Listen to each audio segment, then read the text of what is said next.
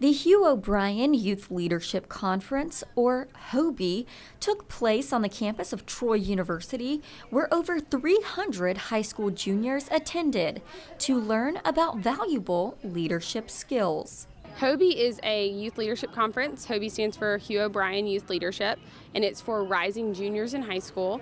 These juniors have been selected by their counselors to come and participate in the conference, so each school has the opportunity to send representatives. And so they come and they experience HOBE and they learn about leadership at their age and how they can make a difference regardless of how old they are. Students were nominated by their high schools and were chosen based on their leadership ability, the ability to work well with others, and a desire to learn.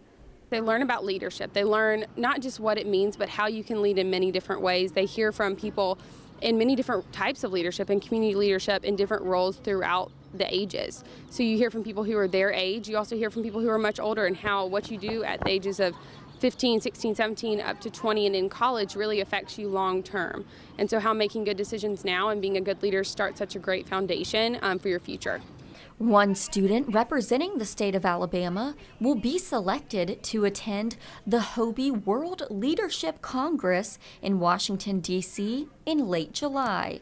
The way that we select them is we really kind of evaluate them. How are they handling, how are they really critically thinking through what they're learning this weekend? How are they really taking the steps to apply this to their life? And what are their thoughts on what they're learning?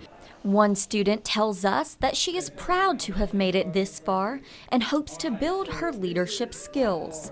I'm hoping to learn some leadership skills and make some connections for planning our annual color run this year and homecoming. HOBE was founded by actor Hugh O'Brien in 1958 and has been in the state of Alabama for 31 years.